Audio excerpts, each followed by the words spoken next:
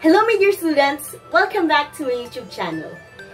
Last time we had a discussion about definition of research and we also had a review on the steps of scientific method. Today, we will have a discussion about the quantitative research, its characteristics, strengths, and weaknesses.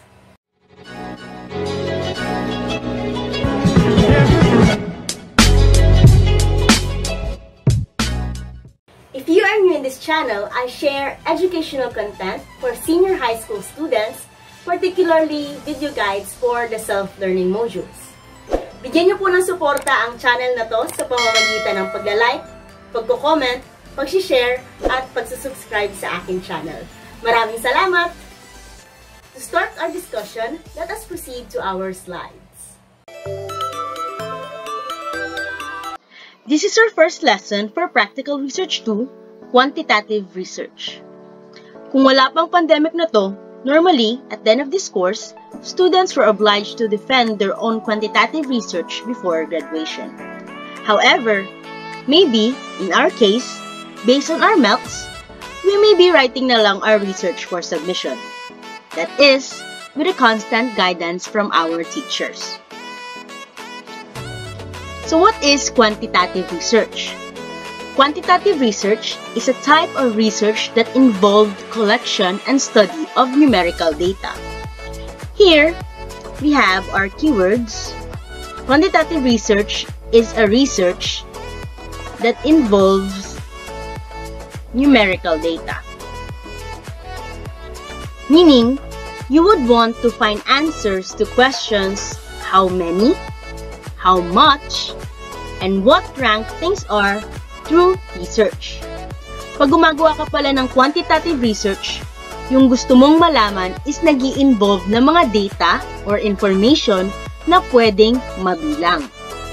For example, a plantita wants to know the effect of different amounts of fertilizer to her snake plants.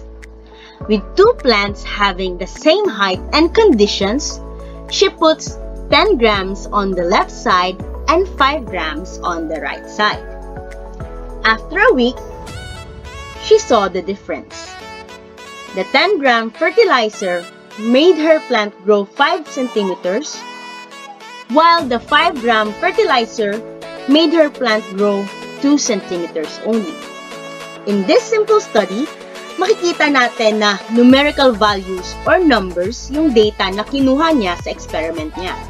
With this, we can say that she conducted a quantitative research. Quantitative research follows the confirmatory scientific method because its focus is on hypothesis testing.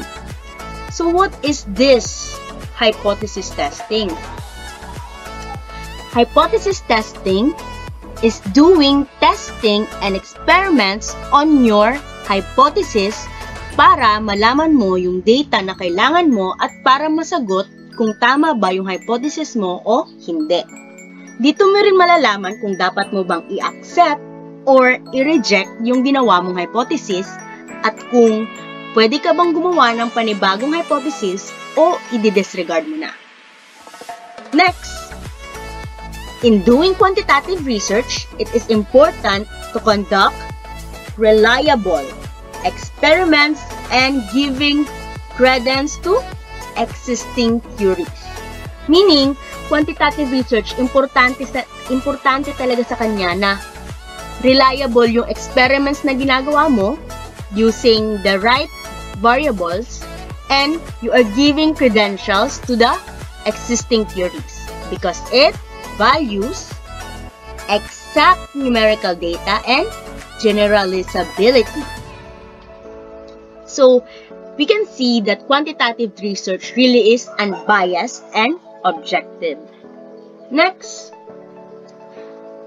So, what are the strengths and weaknesses of quantitative research? Quantitative research is a valid way of conducting results and it is considered as the most reliable design. Since quantitative research involves numerical data, its results are precise and accurate. If you have a bigger number of sample, the more reliable and valid your results and generalizations are. Through hypothesis testing, it gives way to a new hypothesis or to disapproving hypothesis. So yun nga, yung sinabi ko kanina, dahil nga focus ng quantitative research ang hypothesis testing, pwede mong ma-accept or ma-reject yung hypothesis mo at dahil dito, pwede kang gumawa ng new hypothesis or i-disapprove mo yung hypothesis na nagawa mo. Next, properly designed researches give objective, unbiased, and real results. Experiments in quantitative design filter out external factors and if properly designed, can be real and unbiased. So now we have the weaknesses. So quantitative research could be time-consuming, costly, and challenging for non-mathematicians researchers. In most cases, researchers just conduct the experiments and they seek help from mathematicians for the analysis and statistics of the data. This is true to some students who takes up their thesis. Nag-experiment sila, gumagawa sila ng research nila, tapos yung makukuha nilang data, minsan nagpapatulong sila sa mga statistician para makakuha sila ng accurate na computation. Also, quantitative research can be time-consuming because you will retest and refine your design if needed. Dahil nga gusto natin na properly design ang ating quantitative research para maging unbiased. So next, quantitative research gives proved and unproved results only, so there is a little room for uncertainty and gray areas.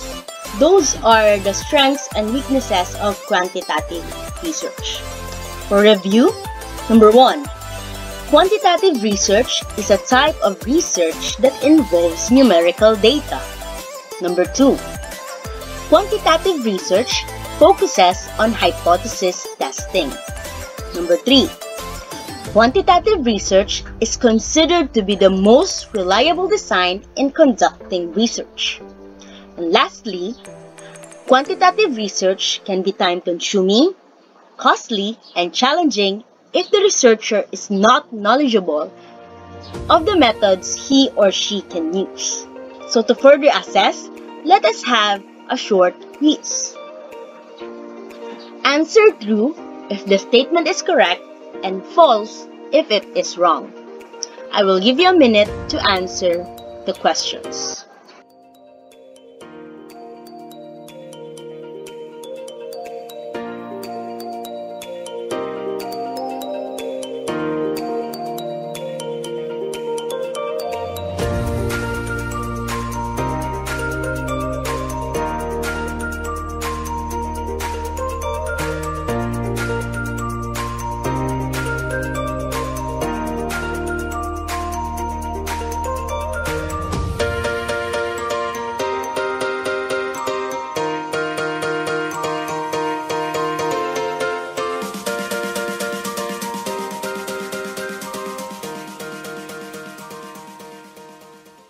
Are you done?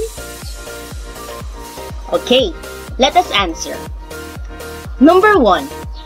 In quantitative research, a sample needs to be large enough to properly represent a population. This statement is true, correct. Next, number 2. Hypothesis is an assumption or prediction on how variables relate to each other. Your answer is true, correct. Number 3. Quantitative research includes interviews that may be described in narratives that points out themes and trends. The correct answer is false. Good job. Next, quantitative research value the depth of meaning and people's subjective experiences and meaning-making process. The answer is false. Number 5. Quantitative research includes numerical data that is describing how many, how much, or what rank things are. The answer is true. Good job for everyone who got 5 over 5. If you got 3 below, you can review your module or replay this video. We will continue our discussion on the next video. If you have comments or suggestions or questions, you can ask me through the comments. Thank you for listening, and please don't forget to subscribe and like this video. Adios and see you soon. Bye!